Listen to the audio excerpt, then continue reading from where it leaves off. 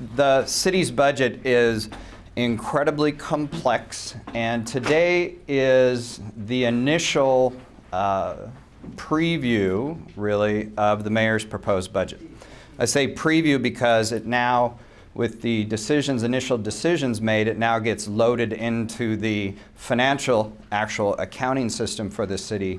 I officially present it on May 16th, and then the council, we have a public hearing on it May 17th. Am I getting this right?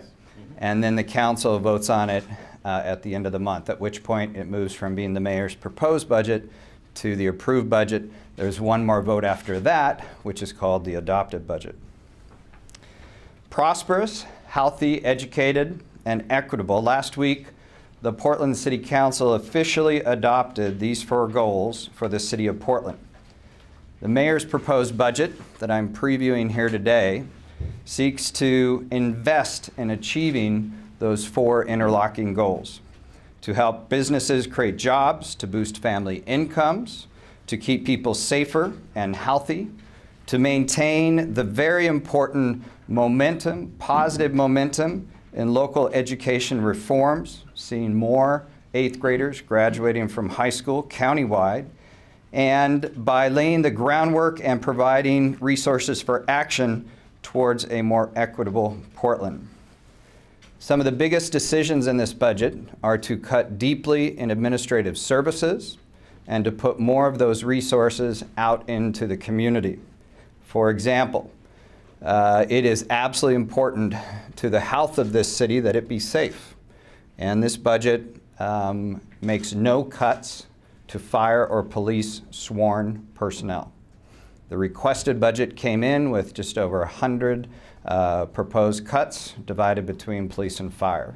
With fire now delivering over 54,000 health-related rescue calls, this is no time to be cutting back on those services.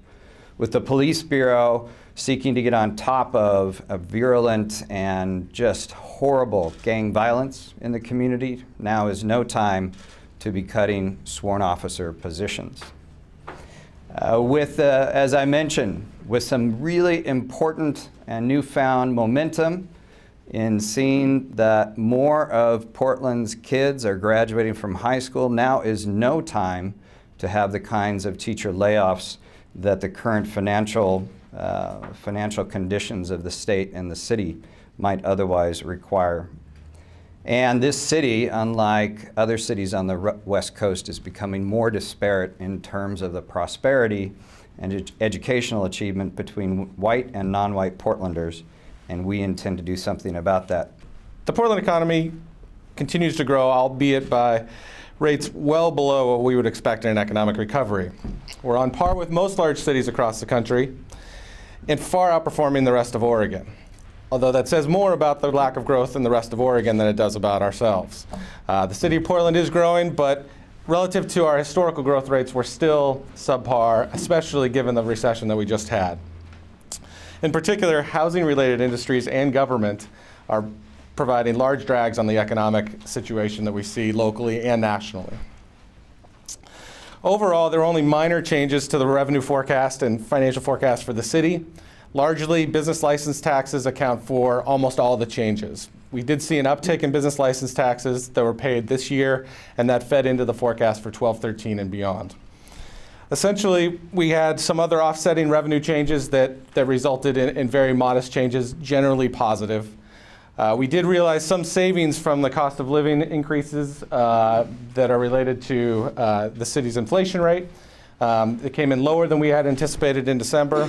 We also are now expecting lower costs for health insurance premiums. Those savings were offset by now a higher expected PERS rate increases beginning in 13-14 based on advisory rates that the Public Employee Retirement System gave us just a couple weeks ago. So essentially, I guess, we're a little bit better than we were in December, but the local, national, international economies remain very vulnerable. There are many risks at play, but I think we're on, to get the budget on a sustainable path, we're going to have to cut a little under $15 million in ongoing expenses. Thank you. It's good to be here in front of you today. As the mayor discussed, this is the stage of the process where we talk about the specifics, actions that the mayor is taking to balance this year's budget.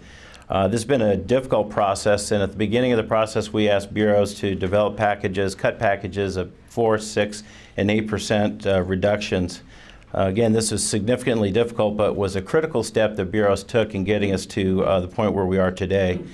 A few of the specifics of the budget that you'll see, as Josh mentioned, his forecast shows about $400 million in general fund resources for the upcoming fiscal year. But it's important to note that because we balance over a 5-year forecast, about $4.9 million of that needs to be reserved for future years.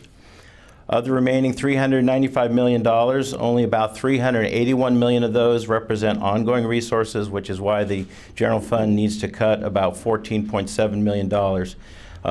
We believe that this is the right action to keep the city on a sustainable path over the entire year forecast.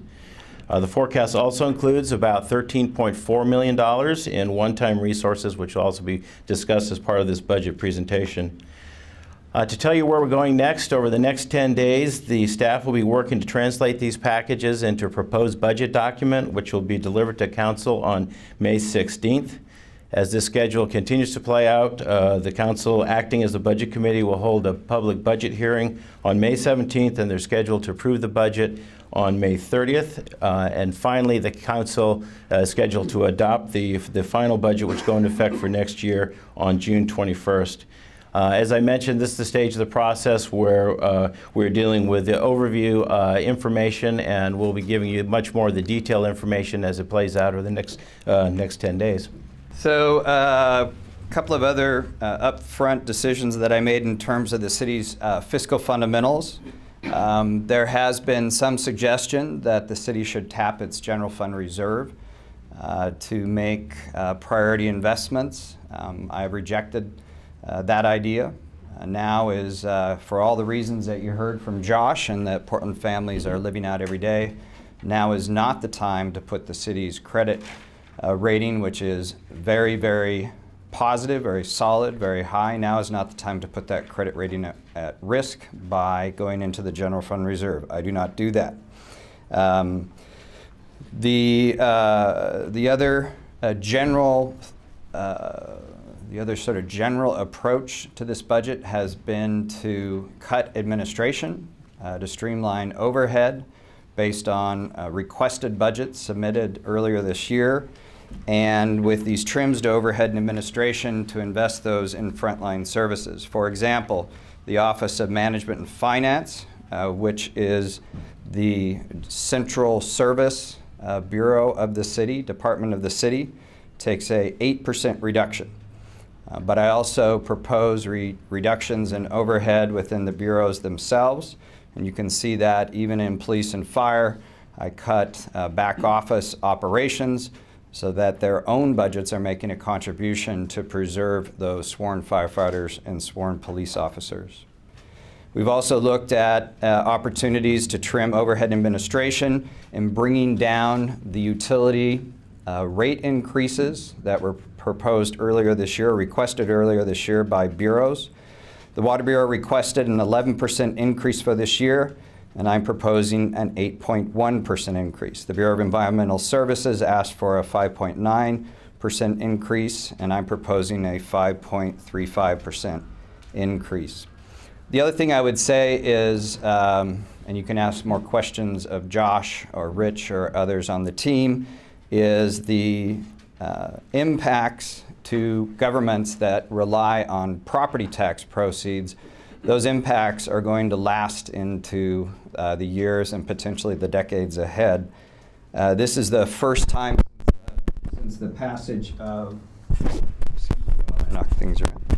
This is the first time since the passage of the property tax limitations in the 90s where property valuations are now down about or bouncing around about the same place that assessed values are noted on the assessor's rolls. And what that means is that property taxes are not going to rebound anytime soon, and therefore whether you're a school district, the state government, whether you're a city government or county government, that's going to continue to be a challenge, a revenue challenge.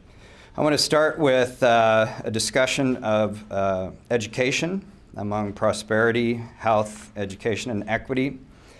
It has been many years since we have seen the kind of improvement in the high school graduation rate that we saw and what that was announced earlier this year. It is a hard-fought, hard-won improvement in the high school graduation rate. 10% increase in high school graduation rates was common for the class of 2011.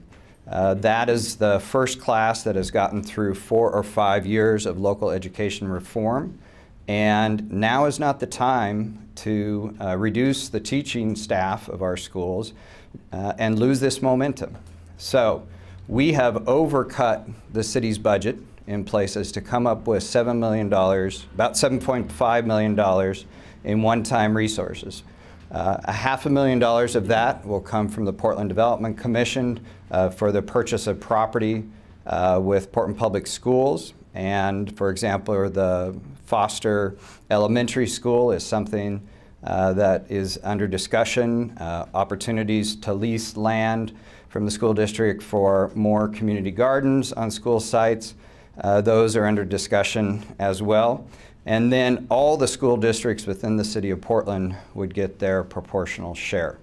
I'd like to ask the superintendents to, and also the president of the Portland Teachers Association, maybe starting with Carole, to come forward and say a few words.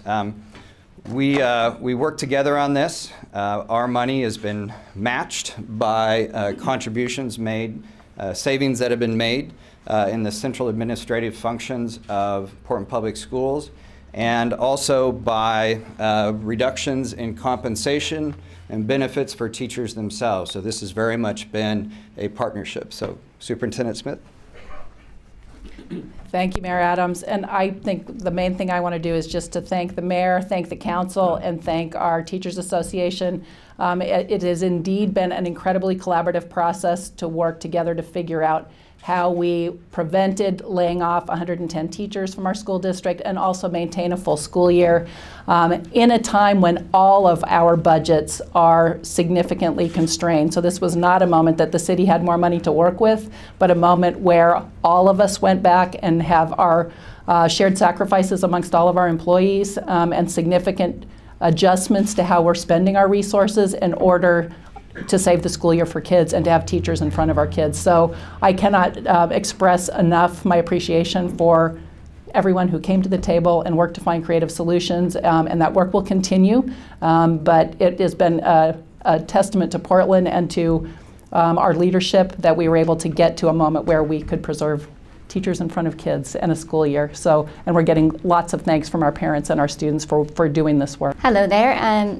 I am not normally in this position. I am normally a teacher in front of kids, and so this is a unique experience for me as the teacher that represents teachers. But what I can say is this move by the city, what it means to our kids is immense. I have been in classrooms that the rooms are so full of kids that they're already overcrowded. There's not enough desks to even fit in a room. And the idea of cutting more, where do you go from there? So the idea of cutting days, knowing full well that some of our most vulnerable kids wouldn't have breakfast or lunch, and they wouldn't have a safe place to go. Those are some of the things that we grapple with when we're trying to figure out these really hard situations. Getting calls and emails from parents, and I myself am a parent of 2 kids in Portland Public. I know what those cuts were looking like. Cutting your halftime music person, cutting your PE teacher, cutting regular general ed teachers to the point that class sizes would just grow so much you don't know what to do. So this means an awful lot. It means an awful lot to our kids, our parents, and I think to to the whole city what we can somehow we need to come together and create a sustainable solution. So I applaud and thank very much the mayor and the city and the district. We've been working together and really trying hard to do what is best for kids. So thank you. Thank you. Like Superintendent Smith, I especially want to thank the mayor, his staff, and Portland Public, everybody involved in this initiative to invest in our children. Just some true stories. In the last 2 years, the David Douglas School District has eliminated 102 teaching positions, which is 16% of our teaching staff, approximately 50 classified positions, which is 13% of our classified staff, and about 13% of our administrative supervisory staff.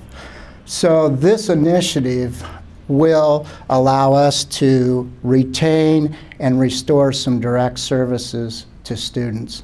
Also, I want to thank the mayor and his staff for ensuring that there is equity across the city of Portland.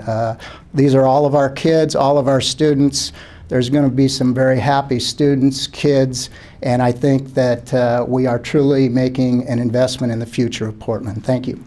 In addition to the $7.5 million that will go to Portland schools, we are also, there was a cut proposed for the Sun schools through the Bureau of Parks and Recreation. I've restored that cut.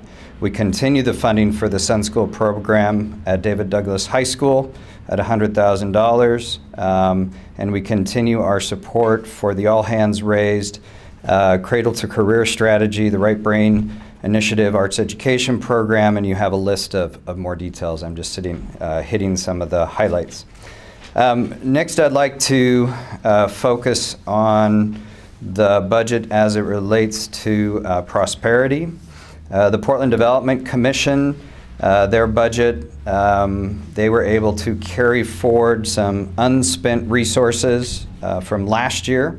That combined with resources that are contained in the proposed budget allows for their work to move forward, whether it's the Neighborhood Prosperity Initiative that the council approved last month, or the continued work on doubling our exports in the next 5 years in our cluster industries. We also add 16 FTEs to the Bureau of Development Services.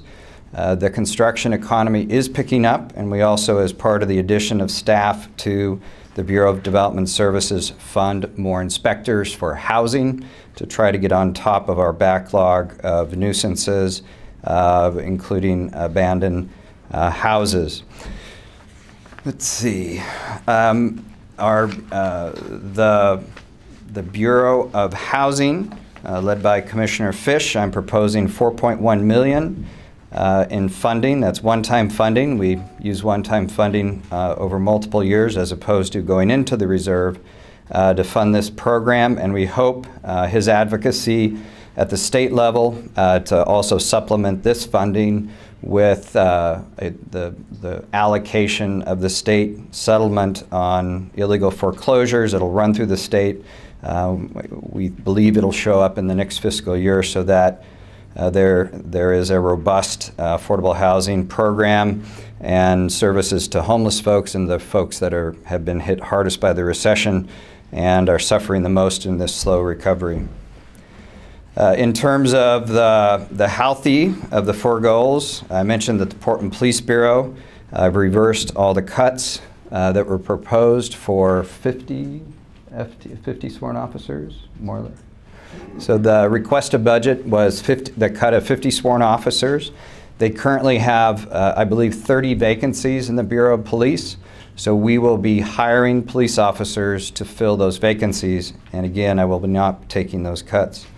In terms of the firefighters, they have no vacancies right now, and this prevents any cuts to filled positions. All stations will remain open. We continue funding services, again, under health and safety, including the service coordination team, Cheers, and the Hooper Sobering Station. We continue the funding for the outreach, civilian outreach workers on the Office of Youth Gun Violence. We continue to fund frontline parks and recreation programs. The parks budget and the transportation budget, I'll insert here, have been significantly reworked.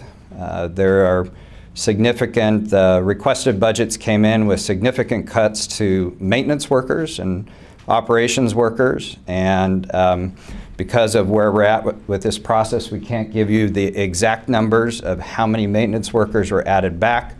But for example, in the Bureau of Transportation, we eliminated the maintenance group of the Bureau of Transportation. We eliminated an entire layer of management and used those savings to buy back maintenance workers and street sweeping positions in the Bureau of Transportation.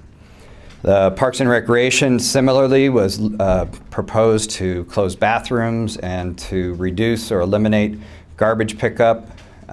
We reversed those, working with the commissioner in charge, took cuts to planning, analysts, management and supervisory positions, again to restore those services. Portlanders will see that the grass in our parks will be browner than it has been in the past, and that our budget for annual flowers might not be as robust, but the perennials will be alive, and the grass, the green grass, will come back with the rain. So there are cuts. These are real cuts, but it was important to me that that we have more maintenance across these two bureaus and in other bureaus as well. Let's see. Sorry, did education make it prosperous? Equitable. The Office of Equity, which is the most recent office created in the city of Portland, I have not cut that. It has a carryover of funds from last year. It is just staffing up, and the strategy that is behind that office is just getting off the ground. So that office budget is protected for the time being. I'd like to ask the Chief Administrative Officer to say a few words about your thoughts on this process. And the Chief Administrative Officer, Jack Graham, is the leader of the Office of Management and Finance as part of his job. And the cuts that he is taking are significant, very deep. And it's those cuts and the resources from those cuts, those central administrative operations, that help backfill what would have otherwise been cuts in sworn officers. As the mayor has stated, this has been a very difficult budget process. We had to look for cuts in excess of ongoing cuts of $14 million. The cuts to core administrative services functions are substantial. However, I feel that it is the right thing to do to cut administration in order to continue to provide direct services to our citizens. But as a result, in administration, we're going to have to look at new ways of handling our business. We're going to have to look at ways of looking at our business practices, our business processes. We're going to have to look at ways of leveraging technologies to be able to continue to provide the type of services that the direct bureaus need to provide the services to the public. While I would like to have not had to cut as deeply, I think that it is the right thing to do, as I previously said.